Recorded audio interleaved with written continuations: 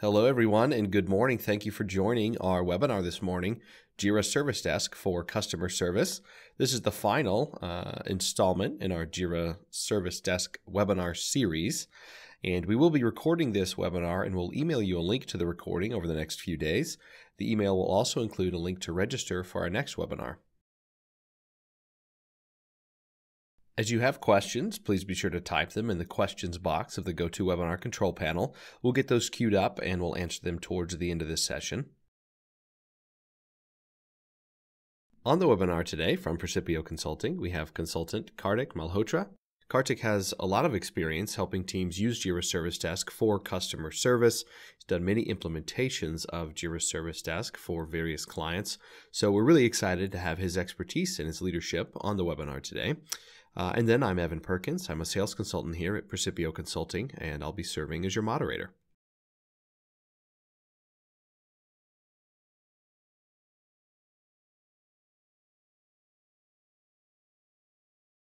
A little bit about Percipio Consulting. We've been Atlassian expert partners for over 6 years now, and are one of 5 platinum enterprise experts in the country. Over 99% of our projects are Atlassian related, and we've helped hundreds of clients across the globe, ranging in size from 20-person companies to Fortune 20 enterprises, spanning many different industries. We help our clients with process-centric technology solutions that facilitate traditional business process management, IT service management based on IDLE, and software development lifecycles. In the SDLC space, we're helping clients transition from traditional waterfall to the Agile methodology. So whatever widgets you produce, we help improve the quality and throughput at the lowest cost. We support our clients in all facets of the Atlassian product suite and build methodologies and solutions across the entire product line. So we can help with solutions architecting and implementations, licensing, upgrades and maintenance, managed hosting, managed services, integrations, add-on development, and also training. And with that, let's hand things over to Kartik. Thanks, Evan. So to start, my name is Kartik Malhotra. I have been working with Percipio Consulting as a consultant for a little over a year now. A little background on myself: I'm an industrial systems engineer, graduate from The Ohio State University. I consider myself a pretty decent chef, and I have recently fallen back in love with yoga. If you have any questions, comments, restaurant suggestions, or want to make a new friend, please feel free to email me at kartik@percipio.com. So a little about what we'll cover today. This is the third webinar in a 3-part series highlighting the outstanding functionality that every team can experience with JIRA Service Desk. We'll start out with a quick overview of JIRA Service Desk and the right tool.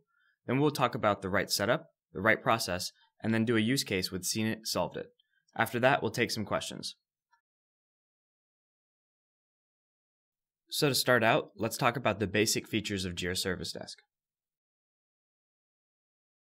So what exactly is a service desk? A service desk is a single point of contact for users to interact with the business. It's typically used for reporting any and all incidences, requests, changes, or problems. Because all of the work flows through it, the service desk is the perfect place to capture data and track service levels, availability, performance, and other vital information that can help an organization continually improve over time. This definition likely fits most people's perception of a service desk, which could include things like gaining access to certain accounts within your organization, troubleshooting servers, and general setup. Now that we know what a service desk is, let's talk about what a couple of huge trends observed in Puppet Lab's 2014-2015 State of DevOps report. Teams are becoming more agile with more innovation occurring, to the point that deployment has increased 30 times with 200 times shorter leads. That's huge. Secondly, teams are becoming more reliable by streamlining their processes and fortifying their infrastructure, resulting in high-performance teams having 60 times fewer failures and recovering 168 times faster. As these trends continue, we start to realize the simple truth that organizations need to balance services externally and internally. However, current support systems face several challenges.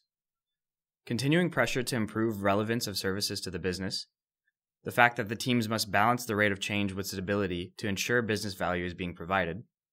Additionally, scattered data or lack of information at all levels limits the incident and problem understanding. Furthermore, sparse communication on changes leads to support teams being out of the loop. This, coupled with a lack of alignment with other teams and redundancy in rework, results in high costs to the business, fiscally as well as in the eyes of the customer. So if you're anywhere as OCD as I am, or have a background in Lean Six Sigma, you'll quickly realize that these pain points are huge forms of waste.